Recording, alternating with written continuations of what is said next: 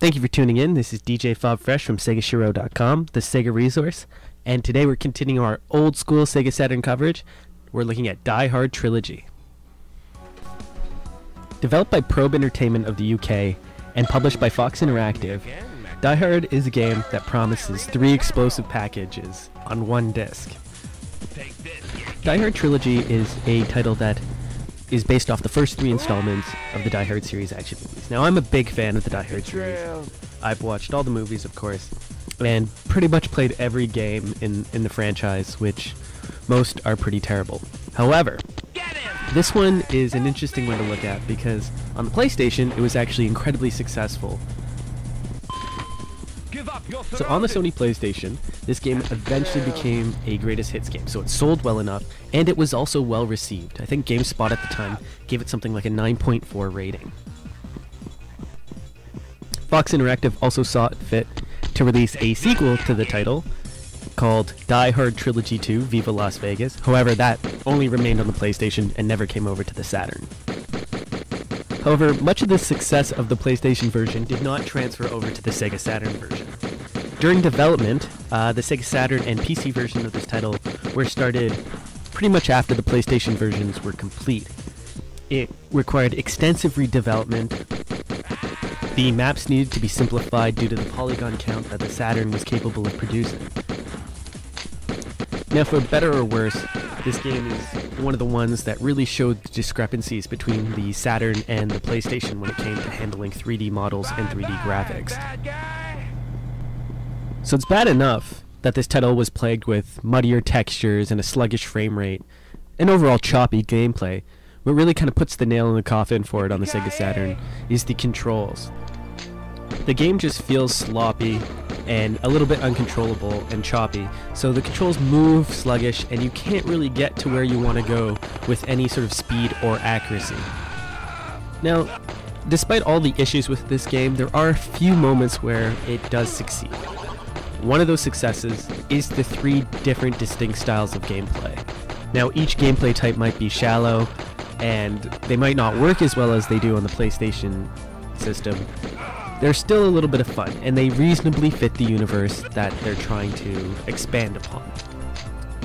In the first gameplay type, it's essentially a third-person shooter, and you're running around as John McClane, and you're going up through the levels of the Nakatomi Plaza, saving hostages.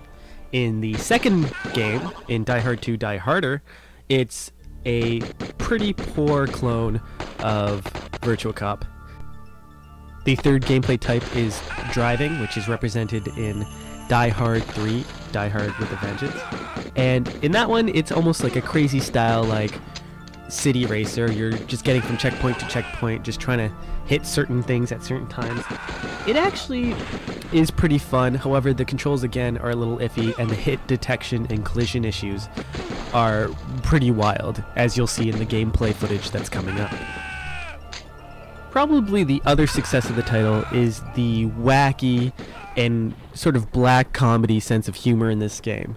The gore is over the top, and yet so pixelated. This game actually reminds me of the video games in episodes of The Simpsons. Just sort of the way the gore is represented and the way the characters yell and scream. I actually found the voice acting to be suitably terrible, and by that I mean it's bad, but it's funny bad. Now, if you're a fan of the movies, you know that Detective John McClane has a lot of one-liners that he uses, and this game uses them in suitable fashion. Particularly Eric Allen Baker, who is the voice actor for Detective John McClane in this. When he says "Happy Trails," I just about break out laughing. In fact, at the Sega Shiro Bunker, that term is now an inside joke that we throw around at each other all the time after playing this game. So, the voice acting isn't good by any measure, however, it's bad enough to be hilarious, and that's where sort of that nostalgia factor creeps in. In terms of supporting your various peripherals for the Sega Saturn, this does both support the arcade racing wheel and the Sega Stunner, so that's kind of cool because it has support for those items. If I had to choose one of the 3 games that I enjoyed the most, I would choose the gameplay for Die Hard 3 with a Vengeance. I found the graphics to be the best in this selection. You know, there were lots of particles, lots of things flying around, the explosions are hilarious, and this also seemed to be the gameplay type where John McClane, or I guess the voice actor who portrays him, was the most vocal. So it was also the funniest of the whole gameplay set. There is no way that I could recommend this game outside of camp value and for hardcore collectors.